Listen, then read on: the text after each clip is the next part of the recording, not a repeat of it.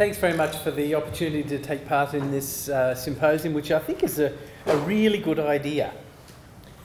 Okay, I can do this. So the key points I wanted to... yeah, okay, thank you. The key points I'll be coming back to and going through are that alcohol and other drug services are experiencing an ageing of our existing client base, an influx of older clients. They're much more complex with a lot of comorbidities and other problems that may and have different patterns of use compared to our traditional client base. And there are particular challenges for the provision of alcohol and drug services, which I'll be talking about. The clinical challenges address medical issues, cognitive issues, psychosocial, and very importantly, issues about risk assessment and harm reduction. Now, there is a little bit of overlap between, I think, all of the presenters, myself sadly included, but I do think that that is almost in some ways a good thing in that we can really highlight the main messages. And for those of you not really familiar with this area, you should be able to leave here with some clear things in your mind. In preparing this talk, I thought I would pull out our local data. And our hospital network is 2 large teaching hospitals and 2 small hospitals. So even though it's not a national data set, it is still something that draws on a population of about 500,000 citizens and 2 large hospitals.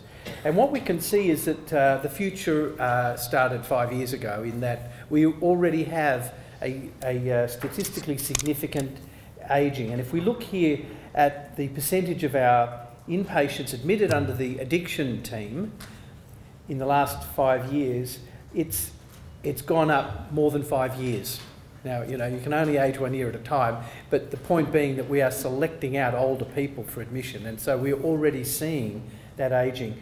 I think the other point I'd make from this slide is that the percentages here are around the 20 to 25. So in terms of drug and alcohol and addiction, we still very much operate with a majority of much younger people than the rest of the healthcare system. But the percentage who are old is rising quite quickly. Now, I've put the 2 hospitals separately because they don't have the same model of care.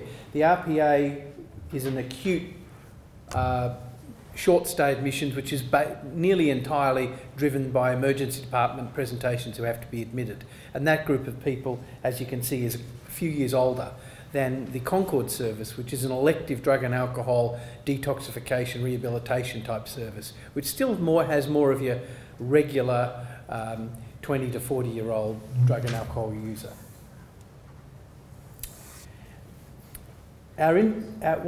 This is showing the length of stay over the last 5 years according to age in the RPA service. And the numbers bounce all over the place a bit, but I think there's a very clear demonstration that the length of stay is a lot longer in people as they get older. So in the people in their young adult years, the average length of stay is around the 2 days. When they get old, you're looking at 6 to 8 days. It's a 3 times longer length of stay. It's a very substantial prolongation of the average length of stay. And older people tend to have multiple comorbidities such as diabetes, heart failure, chest disease. They tend to be on multiple medications and to use more OTC medications and to present with non-specific as well as specific symptoms. And Professor Draper's already made that point, that it's not so easy to identify patients whose overall pattern of symptoms is kind of similar to the patient in the next bed who does not have those problems. And there's one person in the room who has seen this slide before because he wrote it. We have to acknowledge our sources. So that's Dr. Apo de Mercol, who's a colleague I work with, and we gave a talk about drug and alcohol use in older people 3 years ago, and I did share some of the love. So the inpatient concerns we're seeing is really the complexity of the comorbidities. Most of the patients we see, not some, but most of them have a significant delirium, severe cognitive dysfunction, These are people, when you give them the MMSE test to do the page, they turn the page upside down. And I mean, these are really severely disturbed people. That classically, we're looking at whether whether it is legally safe to let them go home alone or whether they need guardianship orders. We have a lot of homeless, exit-blocked patients with placement problems. So patients that, after they're medically stabilised, there's nowhere for them to go.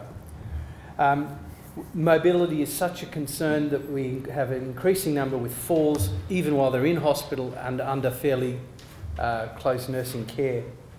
Problems with stairs, with a need to modify wards and residential services so that one of our services has some stairs inside it, and we can't use that service for older patients. So this ageing population has implications for how our services are built, never mind how they're run. I just want to give you one patient that nearly drove us all spare, who was aged about 60. He had an extended hospital stay of 60 days. And in plain language, that means the hospital has to cancel 15 other admissions that would have taken an average of 4 days each. So it's a very major impact, because at that time of the year we had 4 patients and we had to park them in different parts of the wards because the nurses, it had such an impact on the ward that the nurses wouldn't do it. Major problem of duty of care, unable to discharge the patient who was bed blocked. And indeed, that patient, the care of such patients below age 65 is not funded by Commonwealth Aid Services, so we cannot place them in aged care facilities. And increasingly in an activity-based funding ABF acute hospital framework, it's also not funded by the hospital. So they'll have their first 4 or 5 days or whatever it is of care funded by the hospital under the ABF framework. But if we can't move them on, we wear the financial liability and we are not funded to treat them. So nobody wants these patients. All levels of government refuse to take them, and the only reason they stay in the hospital, to be blunt, is that we have a legal duty of care. If we put them out on the street, they'd either die or we'd get sued. Or they'd die and we'd get sued. So I mean, this is one of the pressure points in our healthcare system, and what is not often accepted is that the consequence, it's not just the consequence is 5 to 10 beds in most hospitals blocked. And this patient, no social support. He was insightless to his disorder, and in particular, he's insightless into his lack of capacity for self-care. So he thinks he's kind of okay. Very difficult nursing problem with an absconding risk and code black, meaning acute violence risk inside the hospital. And that means that he needs, not only do we have to look after him in the hospital, but because it's an unsuitable environment, it's incredibly costly with one-to-one 24-hour-a-day nursing. So he's using the beds for 15 admissions, and he's using the nursing care for perhaps double that number, let's say 30.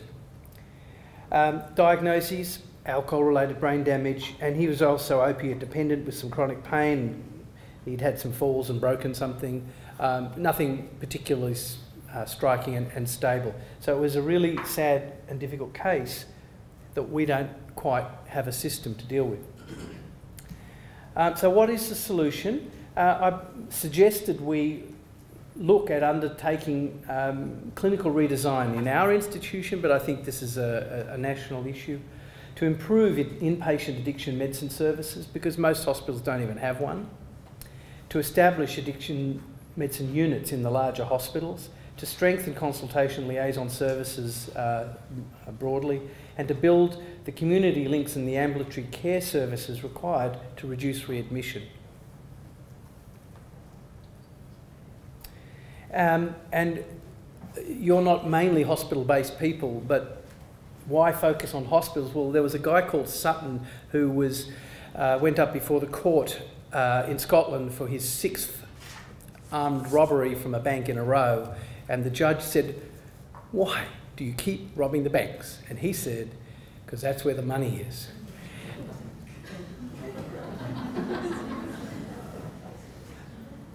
Why do we focus on hospitals? Because that's where the sick people are. And extraordinarily, so often in health planning processes, the hospitals are considered to be, we don't have to worry about the hospitals, they're covered. I had presented this information about patterns of substance use as we get older, and Anne Roche has presented this data basically, but really just wanted to restate the point that as people get older, they are more likely to be using alcohol on a daily basis, every day. But the alcohol use disorders, alcohol dependence, is actually a disease of young people. So our perception of this as basically being a young person's problem is overall correct. And the modal age of onset for an alcohol use disorder is 18, which is, of course, the age at which you can legally buy the stuff. And if we look at the prevalence of an alcohol use disorder, there's a very striking gender difference of approximately 2 or even 3 to 1, more frequent in men than women. And although that gender difference is narrowing over the years, it's still quite significantly present, and a very striking decline with age, such that older women are much less likely to have an alcohol problem than, let's say, young men. But because the number of old people is growing so rapidly, even an uncommon disorder in old people starts to become more common. On the prescription opiate use, which Anne has also mentioned, I wanted to say that we are in fact spoilt for choice with the number of different preparations that you can go out there and buy with a prescription has gone from less than 10 in 1992, 20 odd years ago, now to being more than 70. There are more than 70 opiate preparations. And whilst Anne has already highlighted the dramatic increase in opiate use, I wanted to highlight that all psychoactive drug use has escalated dramatically over the last generation of 4, 5 and 8-fold increases in all the classes of these drugs. Benzodiazepines is the only class of drug that has not gone up, but given that most Australians are so pilled out, we might wonder why it hasn't gone down, because Professor Draper has reminded us there's basically no indication for the use of these drugs beyond a few weeks, and about 80% of prescriptions are for patients who've been taking them for more than 6 months. And in fact, I would challenge Professor Draper that the main reason that people prescribe these drugs is actually dependence. The main indication for prescribing is the fact that the patient's already been taking it for a long period of time. I won't say a great deal about cannabis because Anne's already made the point I wanted to make. I just wanted to talk a little bit about patterns of treatment utilisation in my local health district. That's New South Wales, and on the right-hand side is our district, which covers just over 500,000 people, and you can see it's sort of inner west of Sydney. And what we've seen in the last 5 to 7 years is that escalation of age has already very much taken place, but again, working from a low base because the majority of our clients are still young.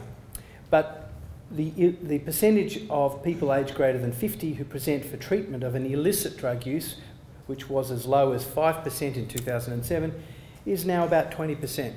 That's a dramatic shift. And although it's one local health district, it's not national data, the numbers of people we're talking about is on the bottom of the slide, and it's all around the 3,000 mark. So it is based on a substantial number of patients. So that's a very significant shift that's already happened.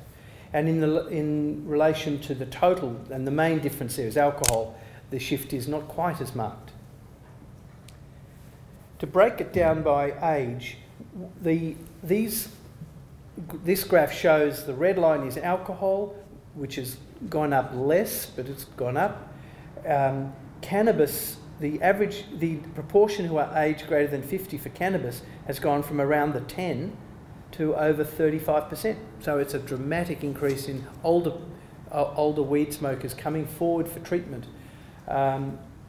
Opioids has gone from about 5 to about 20, and amphetamines has gone from less than 5 to about 15%. So it was exclusively for very young aggressive men, and now we're really seeing amphetamine use in older people.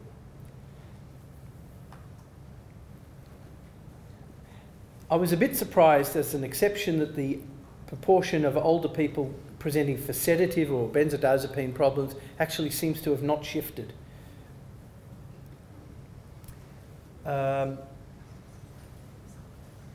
So that summary of that data is that we've got overall ageing.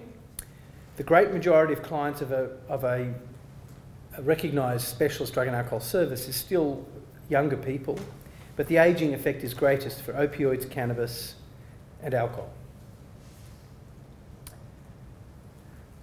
Recognition and diagnosis is problematic at all ages. There's going to be a whole presentation on it, so I'm just going to give you like 2 or 3 points and hopefully just a couple of bullet points. Older people tend to minimise substance use history. We do not routinely screen for it. We have a lower index of suspicion at a clinical level. One might wonder why, but we shouldn't, clearly, but we do. We are more understanding of people who use substances in the context of difficult life circumstances, perhaps a bereavement and the like. We are less likely to refer older patients to specialised services. The formal substance use diagnoses and the formal diagnostic tools are not validated in older aged people who are different, who have those comorbid other presentations and whose use and consequences may be different. And who does urine drug screening tests on 75-year-olds? It's just not something we're going to do. Although I am now. Now that I've read my own slides. So there's a bunch of clinical red flags that we would think about, but I just highlight at the bottom there, the classic patient, someone who improves quickly in hospital but reappears in multiple readmissions is something that we do face quite often.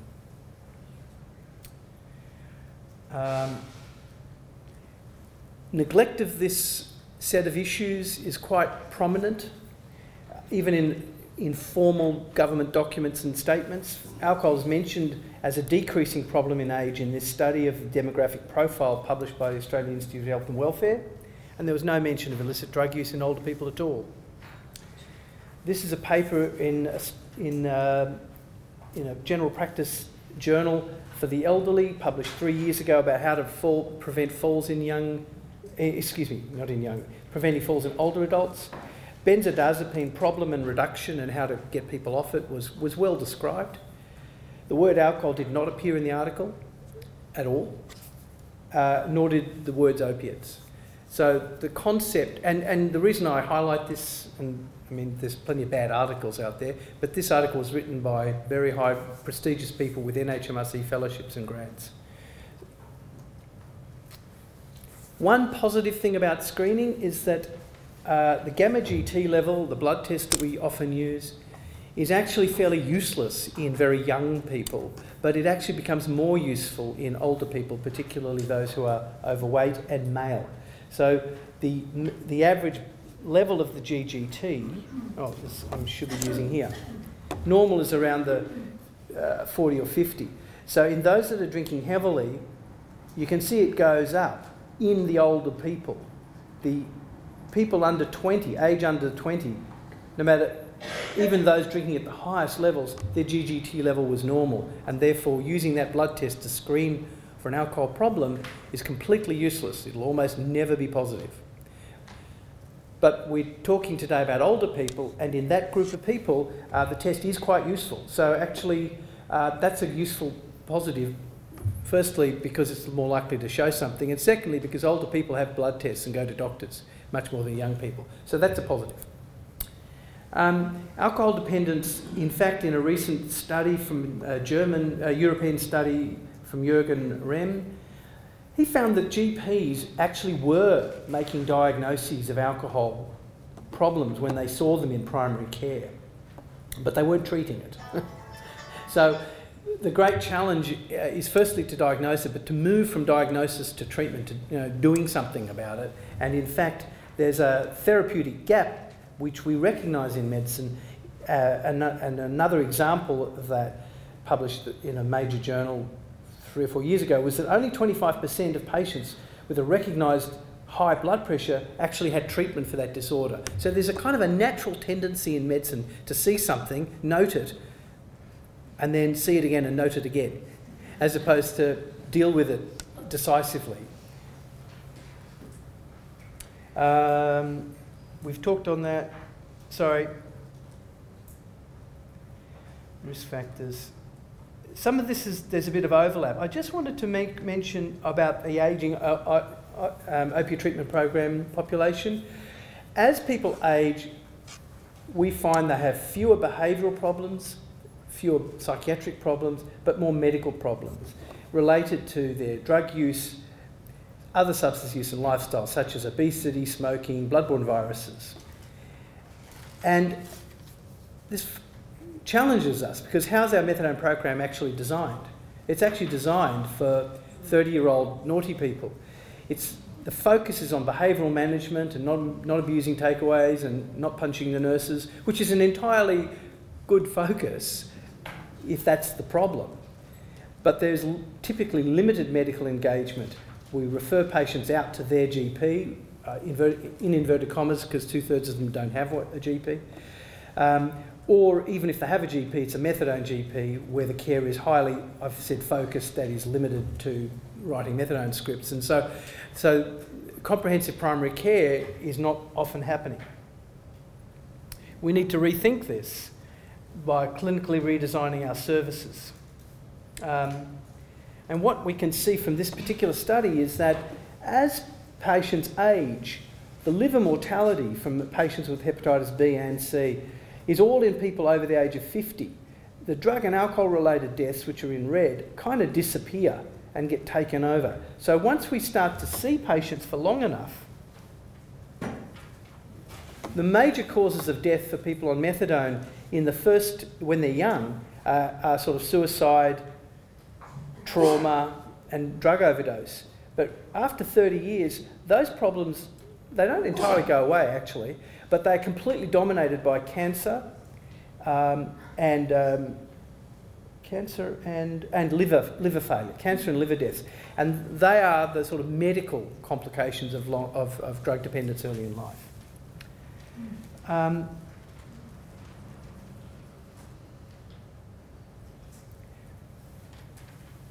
I've just skipped over the stuff about polypharmacy and being on lots of medications. Firstly, because Anne's mentioned it, and secondly, we've got something on it this afternoon. But the key point I wanted to make here is that there's an incredibly close correlation between the number of prescribers and the number of drugs a person's going to be taking. It's almost a straight line. So if you want people to take less drugs, they've got to see less doctors. They can see the same doctor repeatedly, but not... And what do older people do? They see a cardiologist, and then they see a GP, and then they don't like, etc. So they see, and so seeing multiple doctors is not necessarily in the same class of doctor. There might be different specialties.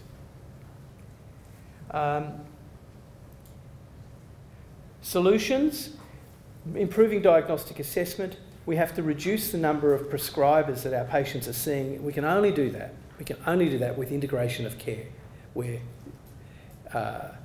the complex needs of the patient are managed by a single team. That's a particular challenge in Australia compared to other countries where we can, under Medicare funding, we can go off and see any doctor we like, whereas in the United Kingdom you can't. So our system facilitates doctor shopping, whereas other systems inhibit it. We have to consider substance use alongside the other healthcare needs of the patients, and I've listed a few of the common problems. And we have to design a healthcare system that it can achieve that, because we don't have that at the moment, in terms of a workforce, in terms of a role identity, understanding that if I work in this clinic, I still have to provide comprehensive care, have to change the way we think as doctors. And the partnerships we have. We have to partner up with aged care. I've tried to do it. It's not necessarily incredibly easy. We don't have drug and alcohol problems here. And when we do, the patients don't want to do anything about it anyway. I don't really see how your service could help. They either stop or they don't stop. Okay, we'll keep a log of the issues, and I never heard from the guy in seriously a year.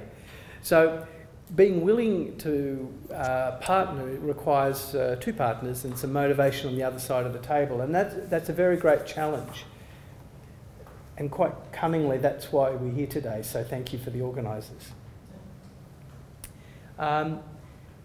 What can be recommended? Of course, a continued focus. Integration of care sounds like a good idea, but I don't know how feasible it really is in practice.